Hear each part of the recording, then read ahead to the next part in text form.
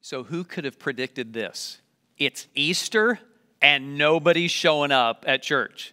Like even when you find yourself in a season of life that rarely or occasionally describes your church attendance, like this is the time you show up. Or even when you're in a place in life where coming to church is a weekly event for you, on Easter, you're a little early, you're a little focused, maybe a little bit dressed up, because this is Easter. Like this is when we celebrate that Jesus is alive, but not today do we get to do that together. Today during a global pandemic, we can't safely be together. Now, I know that some of you are already thinking, hey, Michael, I've decided that this is about the right distance between me and you. But all joking aside, COVID-19 is an opportunity for us. It's an opportunity for some of us to realize just how important it is to be with other believers. And we can't wait to get back. For others of us, it's just enough different this year that we realize, you know what, I would have been at church, but I would have been going through the motions. God loves you, and He has something special to say to you today. I'm glad you're listening. And then maybe for you, you would say, I would not have been there in a building, but I'm checking this thing out online. God has my attention, or I'm willing to consider. We're glad you're here. God loves you, and you just might be surprised what He reveals to you today. It's an honor to be together with you, even though we can't be together today. Easter is a big deal for Christians. Actually, the entirety of Christianity rises or falls with the resurrection of Jesus. You see, Jesus, like many spiritual leaders, teachers, made some pretty dramatic claims. One of those was that He would rise from the dead on Sunday. So as He went into Jerusalem, He said, I will be arrested, I will be crucified, and on the third day, I will rise from the dead. You see, here's the deal. Jesus was dead just like everyone else until He rose like no one else. Easter is everything to us who believe in Jesus Christ, our risen Lord. And so what we're going to do today is take a look at a resurrection account. And as we take a look at it, we discover a dramatic miracle that the eyewitnesses of the resurrected Jesus became so convinced that He was alive that they gave their lives to tell that story. So let's look at it. If you have your Bible or your Bible app, go ahead and turn with me to Luke chapter 24. Luke chapter 24. And if you remember about Luke's gospel, Luke said very clearly, I am working hard to put together an accurate representation of the life of Jesus. I have sought first-hand eyewitnesses, just like we decide court cases. First-hand eyewitnesses, and then we make a decision. The Gospels provide for you the evidence you need to make a decision about Jesus. As we come to chapter 24, we have 3 eyewitness accounts of the resurrected Jesus. Account number 1 is that some of the ladies went to the tomb, assuming Jesus was still dead, to take care of His body that they didn't have time to do on Friday. As they came to the tomb, it was empty, and angels said to them, He is not here, He is risen.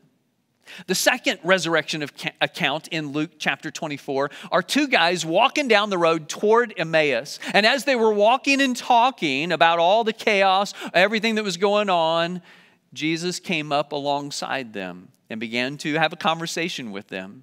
And as they came into Emmaus, He revealed Himself to them. And the moment they saw Him for who He was, He disappeared. And so as we enter our text, we start in verse 36. In verse 36, it says, as they were talking about these things, so they're having a conversation about the ladies coming back, the tomb being empty, it's confirmed empty, and now these other 2 guys say that they saw Jesus and He revealed Himself to them. So that's the conversation that's going on in verse 36. Jesus himself stood among them and said to them, "Peace to you." So they're having a conversation.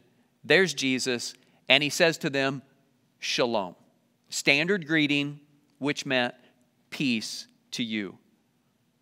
But they were startled and frightened and thought they saw a spirit. Jesus quickly calls them out on their disbelief. And he said to the disciples, "Guys, I told you this is what was going to happen. Why are you confused? Why are you frightened? Why do you think I'm a ghost? I told you I would." Now let's pause just for a second. Some of you have had the question, can I trust the Bible? Can I trust the Bible? And you've heard things like, oh, the Bible was written by normal people. It's filled with errors. It's been copied so many times. You know, there's been mistakes as it's been copied again and again and again over the millennia. And, well, probably the people who wrote it had ulterior motives. Probably they had something to gain by. And then, you know, it's all open to interpretation. I think it says this, you think it says that. Now, can you trust the Bible is a much bigger discussion than what we can have here today. But let me give you two reasons, just two, that you can trust the Bible.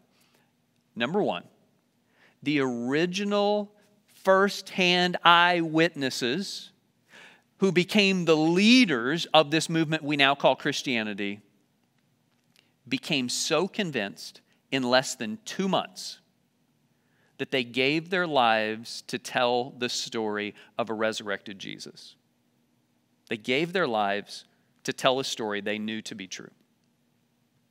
Number two, those original leaders, same people, are not portrayed as heroes in the story. Like they made mistakes. Like right here, they are frightened. They think Jesus is a ghost, and they're just like startled and scared. One of the things I love about the Bible is that it is honest about us. Even the original followers of Jesus were not the heroes. And as they preached and declared and shared and pointed people to Scripture, they were pointing people to a story that really clearly made them out to be filled with doubts and fears, making mistakes. And yet they continued to point people to this story. Have you ever scared somebody? Like you got them good.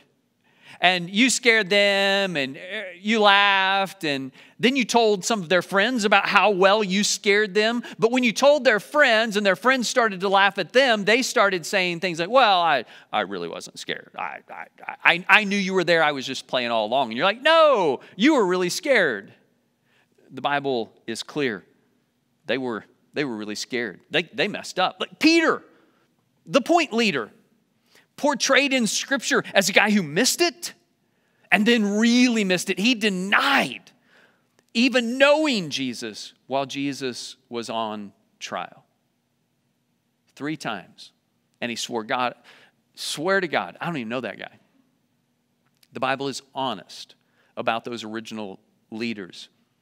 They didn't have ulterior motives. They gave their lives to tell what they knew to be true. So Jesus calls them out on their lack of faith. And he says, look at my hands. Look at my hands. The last time they saw these hands, they were nailed to the cross. He said, look at my feet. The last time they saw those holes, there were spikes driven through his feet. And then Jesus says, touch me. Touch me. I'm not a ghost. Ghosts don't have flesh and blood. They don't have bones. Touch me. And then he says to them, hey, anybody have something to eat? I'll have a meal with you. Doubting Thomas gets some bad press when he needed to see, touch. But it's clear that all of the disciples needed some help, which is a beautiful portrayal of how Jesus helped them believe. Look in verse 41. they still disbelieved for joy and were marveling. Do you blame them? Do you blame them? Do you blame them for marveling, for being amazed, for having like mind blown? Do you blame them? This wasn't a once in a lifetime. This is once in history event. Like they're having a hard time getting their minds wrapped around it. And yet there is Jesus, just like he did with Martha. Martha, Martha. He walked with them. He patiently guided them. They marveled. But also, we discover that they still disbelieved for joy. They were choosing not to believe, even though believing would bring them great joy. So like they're clinging to disbelief, even though believing would cause them celebration and joy. It's like they refused to get their hopes up. They reacted like a people who had been burnt. And they're like, I can't go there. And actually, we can't blame them for feeling like they'd gotten burnt because Jesus disappointed them. Like, they were actually beginning to believe he was the Messiah. But their hope was that Jesus would be a Messiah for their nation specifically. That Jesus would specifically get rid of the Romans and this oppression that they lived under. And they would again be a people with a nation by God's blessing. And instead of overcoming the Romans, it was those Roman soldiers who killed him. They'd gotten burnt. And they found themselves in a place of like, oh man, I'd love to, but just no way can I go there. Refusing to get their hopes up. Some of you are there, aren't you? All this time, you've thought religion or faith is for the weak. And you've said, I don't need that. I'm a strong person. You want to believe, but to believe, you got to drop that wall. Some of you have been hurt by a Christian. Like a Christian violated you, hurt you, betrayed you in such a way that you'd like to believe in Jesus. But to believe in Jesus would require something else to happen. And some of you are mad at God.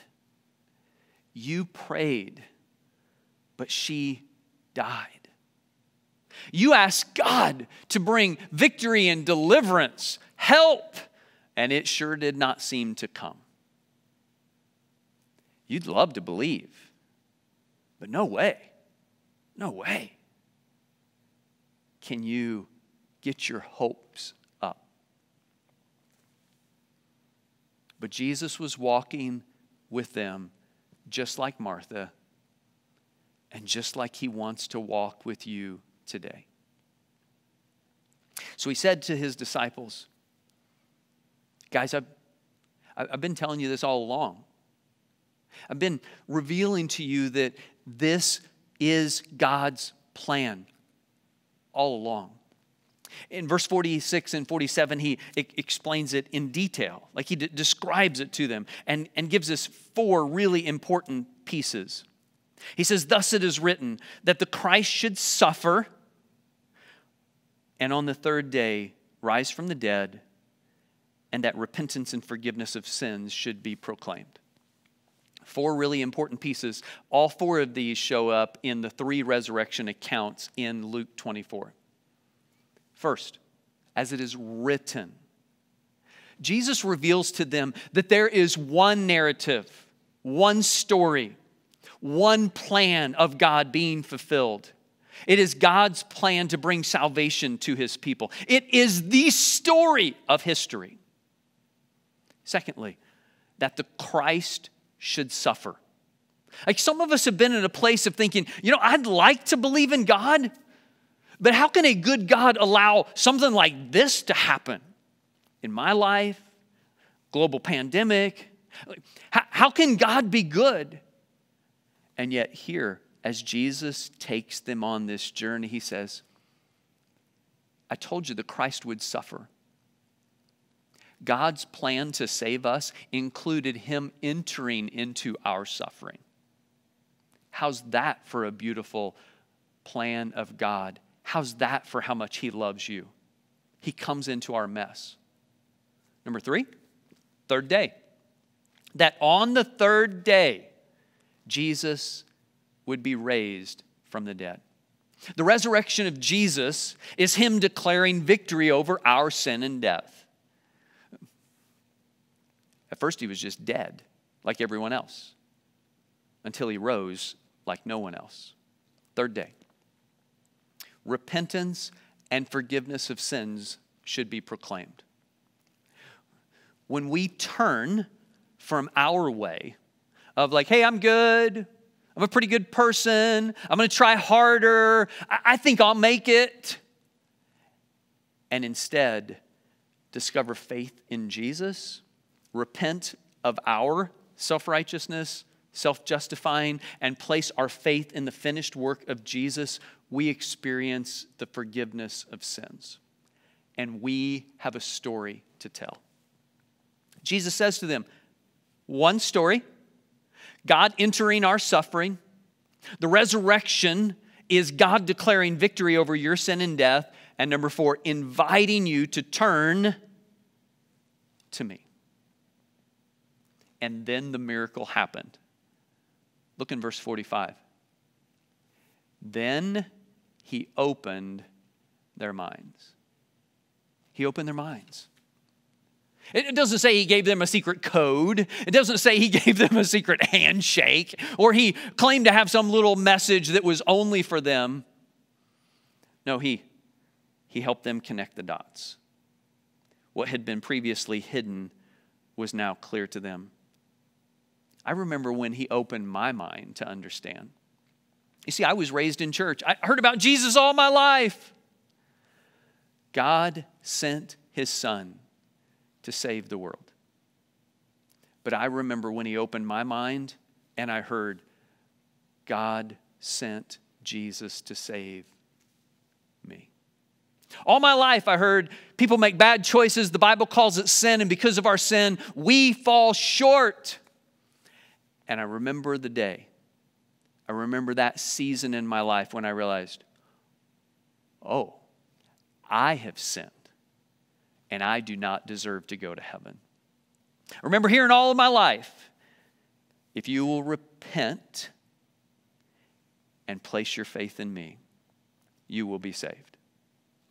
For everybody else. But I remember the time it became very personal when God said to me, come. You see, God is inviting you just like he invited me. He's not asking you to have blind faith. There's actually great evidence in the historical Jesus of Nazareth. There's actually great evidence that his closest friends became so convinced that he was resurrected like no one else that they gave their lives to telling that story. You don't have to have blind faith. But God is inviting you to have faith. God is inviting you to repent, which means to give up. To give up saying that you're better than most. To give up trying again. To give up saying, I'm a pretty good person.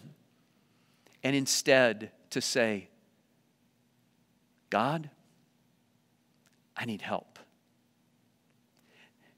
And you can say that to him today. You can pray with me right now.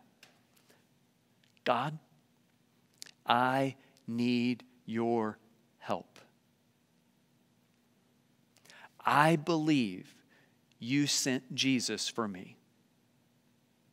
That he lived perfectly, died sacrificially, and rose victoriously.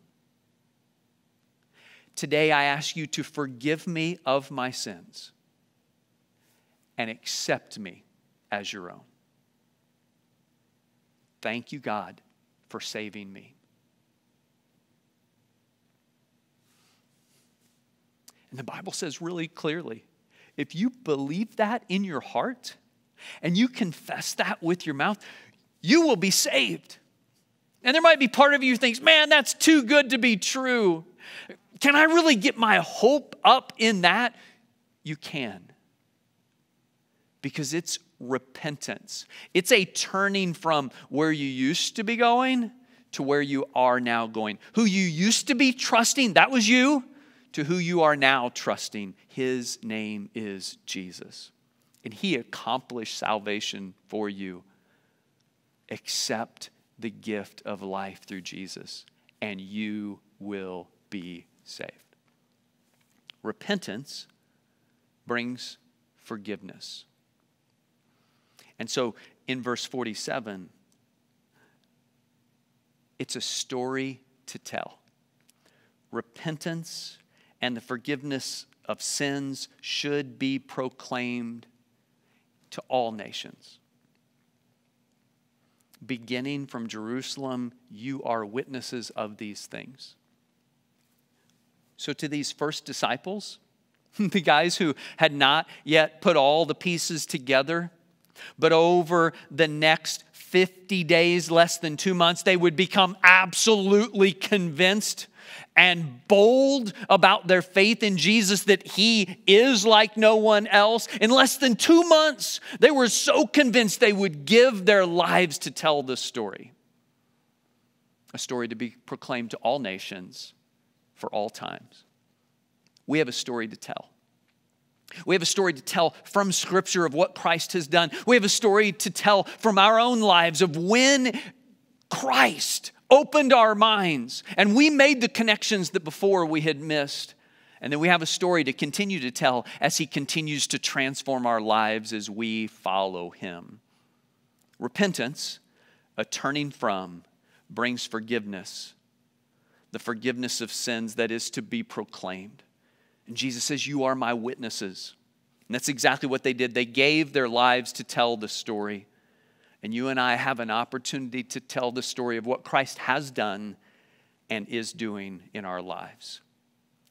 Here's the beautiful Easter message. Jesus was dead like everyone else until He rose like no one else. That is our hope.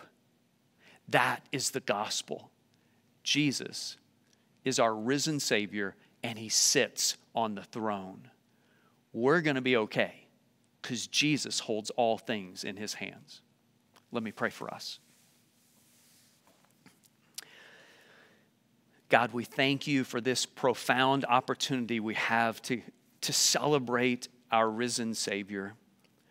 God, thank You for the beauty of the gospel message of what Christ has completed for us and how we get to turn from the people we used to be and experience life in Jesus. God, thank You for what You have accomplished. Thank You for not being afraid of our doubts. Thank You for not holding our past against us and saying, you went too far, I don't want you anymore. Thank You, oh God, for welcoming us into the family through Jesus. And on this resurrection weekend, we thank You for the opportunity to celebrate our salvation and to point others to Jesus, where we found hope. God, thank You for what You're doing in us. Thank You for what You're going to continue to do in us and in others. Use us, oh God, to Your glory. We thank You in Jesus' name. Amen. What a beautiful opportunity for us to worship together without being together. We're going to be okay. Like way better than okay. Jesus is on the throne holding all things together. And if you're new with us, we are so glad you're here. We're so glad you're taking this journey with us. And I have a favor to ask of you. I want to ask you to send us a text. You're going to text us to the number 94,000, the message new online. To let us know you're here. We want to take this journey with you. We have resources, we have encouragement, we have communication that we want to have with you as we take this beautiful journey we call faith together. And if today was your first day, was today the day that you declared faith in Jesus, I want you to do the very same thing. Text New Online to the number 94,000. And we're going to give you an opportunity to indicate that today was the day that you place faith in Jesus so we can resource you, encourage you, and take this journey with you. Don't do it alone. We can be together without having to be together and take this journey we call faith together. And so, yes, it's been a little different. It's been a little challenging. But we still have the opportunity to worship together. We still have the opportunity to share the gospel together. One of the ladies in our church, Katrina, said, you know what? It's kind of like when the Apostle Paul was in prison. He still got the word out. He still shared the gospel. He was in chains, but the gospel was not chained. Check on your neighbors. Call, encourage, share on social media. We see messages that we've sent out, messages of hope that are going far wider than they ever have before as you share and as you encourage. We might be sheltering in place, but the gospel can still be shared. Take those opportunities to share the good news of Jesus during this season.